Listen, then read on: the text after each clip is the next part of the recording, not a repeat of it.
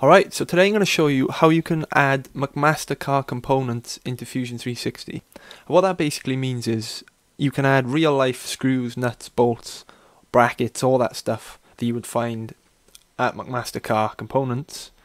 You can add the models directly into Fusion 360 so that you don't have to model them yourself. And remember a while ago I did that threading tutorial where we created a nut and a bolt, and I wanted to show you how to do motion links and things like that. Well, this is that easier way that I mentioned in that video. So it's super simple. I'm going to show you how to do it. So once you've got a project set up like this, all you want to do is come up to Insert here on the menu and make sure you're on the Solid tab. So you want to Insert and come down, you'll see Insert McMaster Carr component. You want to click that. And you'll see what this does is it brings up a menu and you've got access to all these different categories of hardware that you can get CAD models for.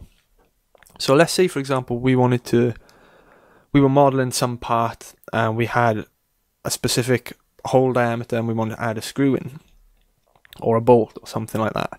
So we're going to go here to screws and bolts, and then once again you've got a bunch of different options here.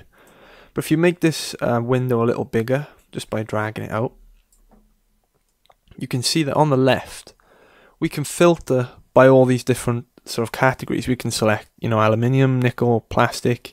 I know in CAD that doesn't matter too much because you're just modeling it anyway, but it's there, if you want to go that detailed. So if we come down, we can filter by length, head type as well. So we're going to do that. Let's try a a flat head here. So let's go for a flathead screw. And if we click that, you can see we can select the different drive styles as well. So if we wanted to go for Phillips, let's click on that one. You can see it's just filtering it down as you'd expect. So we're going to click here, flathead screws. And again, we got a bunch of different options. I'm just going to select the first one just to show you. And once we select it, you can see it gives you all the information you'd want.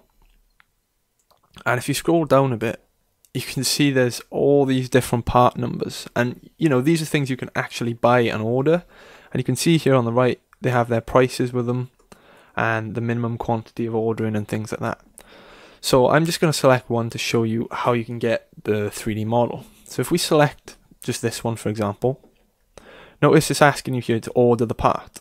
But if there's a little button here called product detail, and that's what we want to click on to get access to the CAD models. So once we've clicked that, we can scroll down and you can see at the bottom it says, the information in the 3D model is provided for reference only, and you can click the drop down and it allows you to choose what format you want. Now we're just going to go for a step file for Fusion 360 because it can work with those. So we're going to select that and then hit save, and watch what happens. So it's imported that model provided by McMaster Carr straight into our workspace, and it's added it in as its own component. And if we hit OK on the menu here on the right, we can now, do with this what we please. And if we already had an existing model, you can use joints and bring all these things together to create a finalized model. And then, you'd be able to 3D print your model, order the actual parts, knowing that they all fit because you've modeled it, and you'd be able to successfully design something.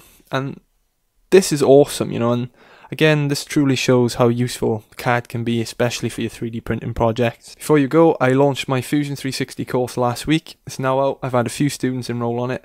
If you're interested, I'll leave a link in the description below. That's it for this one. I'll see you on the next one.